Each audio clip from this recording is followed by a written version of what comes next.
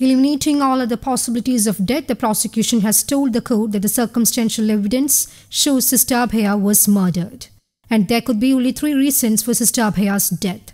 Sister's death might be a suicide, accidental fall into a well, or murder. According to the CBI, this was a murder.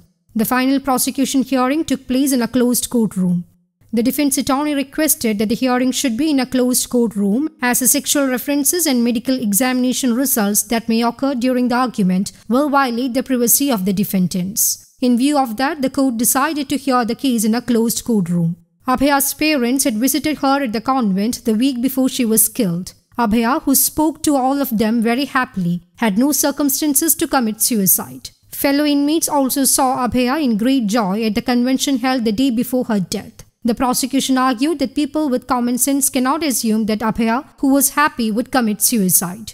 Abhaya was killed between 4 a.m. and 5 a.m. There is no need for Abhaya to go near the well at that time. The wall of the well in the convent was more than 55 centimeters high. Therefore, it cannot be concluded that she accidentally tripped and fell into the well. The prosecution told the court that the only possibility left is murder. Prosecution added that there were testimonials that items were found scattered in the kitchen, which was a sign of tussle. The arguments in the case will continue on Friday. News Desk, Kaumudi English.